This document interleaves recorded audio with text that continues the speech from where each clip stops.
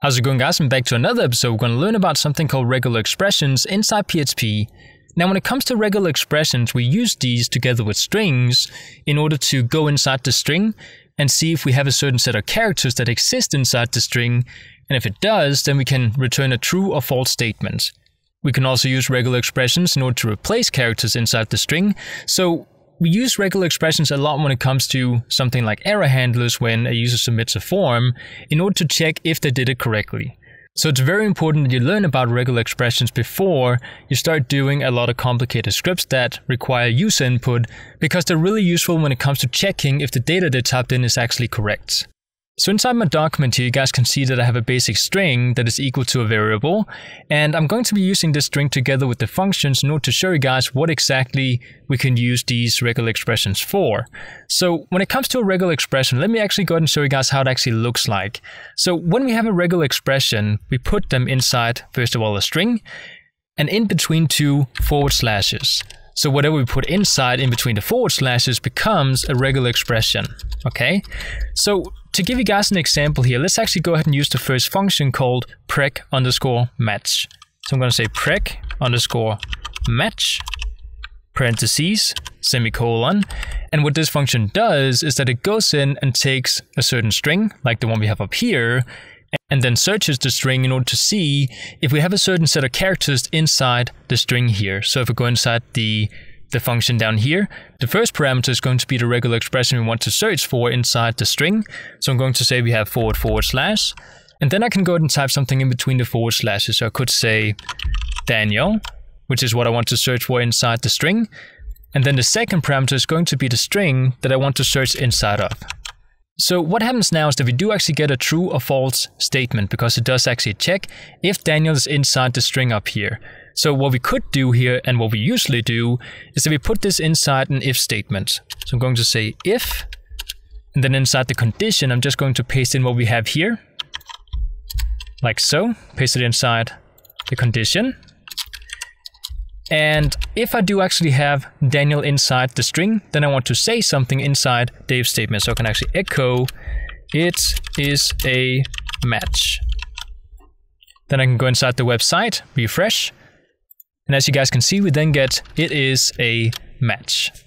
Now, if I go back inside the code again, we do have an optional third parameter we can use inside the function we have here. So if we want to have an array with the result inside of it, I can go and add the third parameter and say that it's going to be equal to a variable called array, just to call it something.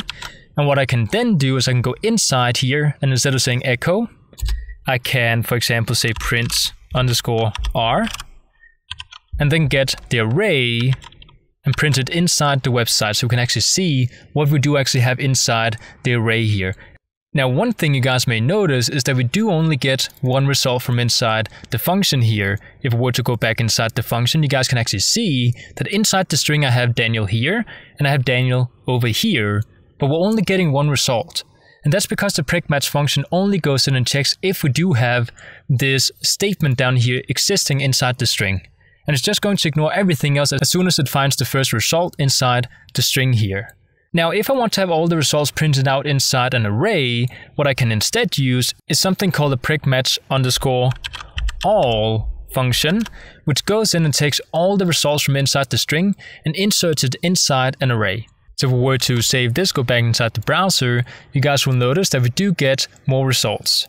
Now, just to make sure you guys can actually see this correctly, I'm just going to go ahead and view the page source instead. And one thing you guys are also going to notice is that even though we get two results, they're going to be inserted inside an array within another array. And you might be asking, why do we have a multidimensional array inside the result here? Well, the reason for that is that if I were to go back inside the code and do a second search inside the same function here, I can actually go ahead and do that. And then the second result is going to be inserted inside a new array inside the multidimensional array. So we have an array that has many arrays inside of it, okay? Now, one thing I want to point out here before we start doing multiple searches inside one expression is that me writing Daniel like this is the same thing as me writing Daniel inside a pair of parentheses here, because we're just doing one expression inside the parentheses.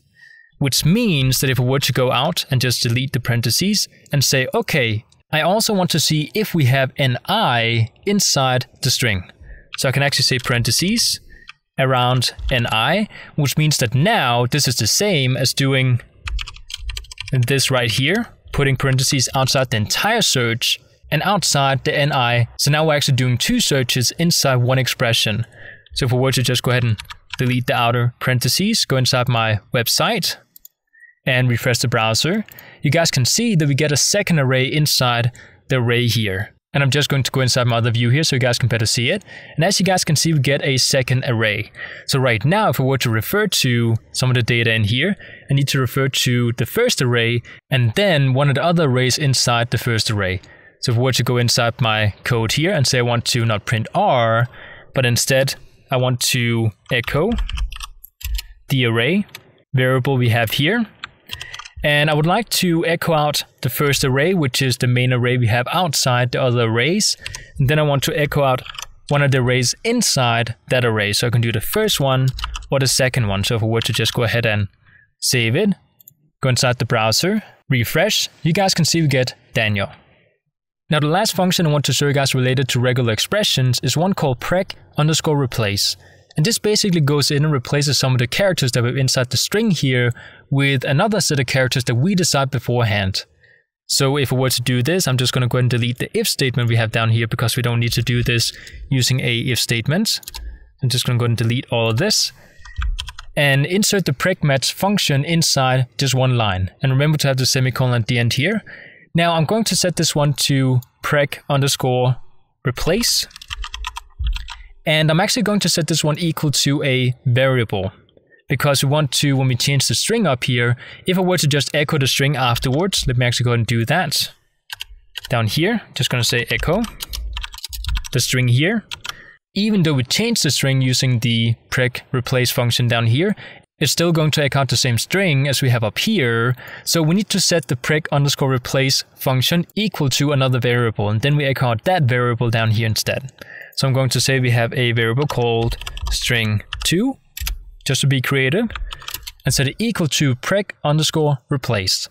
Now, of course, we also need to go in here and do a couple of changes. First of all, I just want to replace Daniel inside the string.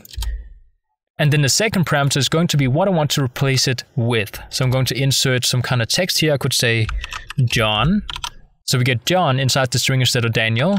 And then the third parameter is going to be the string that we want to use in this case here. So I'm just going to copy the string name from up here and paste it instead of the array variable we have down here. I'm also going to go ahead and echo out the string2 instead of string without anything and save it and go inside the browser. And now you guys will notice that we have my name is John. John is my name. So this is how we can use some of the functions related to regular expressions.